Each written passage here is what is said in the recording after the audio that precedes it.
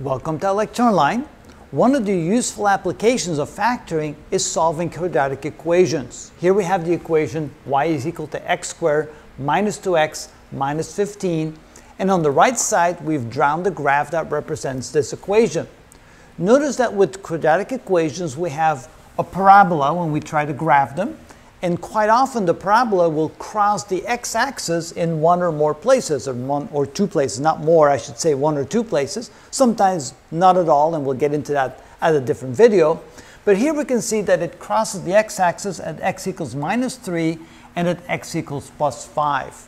Finding those 2 points is what we call solving the quadratic equation. When we try to solve an equation, it's finding the points where the graph crosses the x-axis. So how do we do that with something like this? The first thing we do is we set y equal to 0, because notice when the quadratic equation, when the graph crosses the x-axis, that is at a point where y is equal to 0, because it is on the x-axis.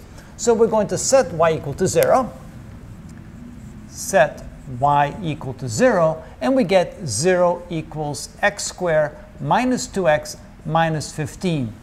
What we're going to do now is factor the right side of this equation. So 0 is equal to, and we're going to get two parentheses like this.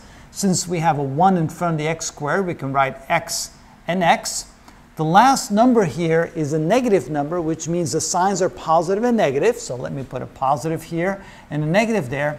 And now we're looking for two numbers in such a way that when we multiply, we get negative 15.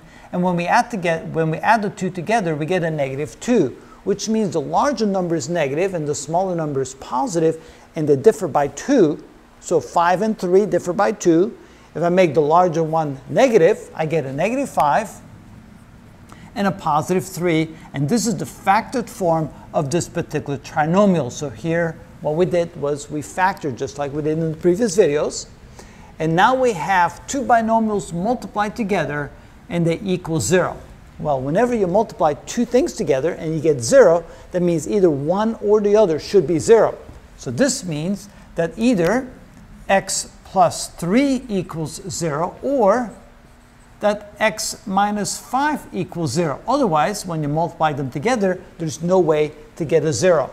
Well, if the first case is true, we get x equals minus 3.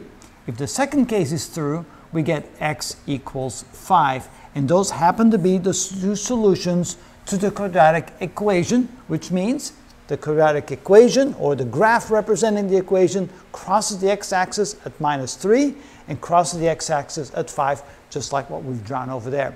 And that's how we use factoring to solve quadratic equations.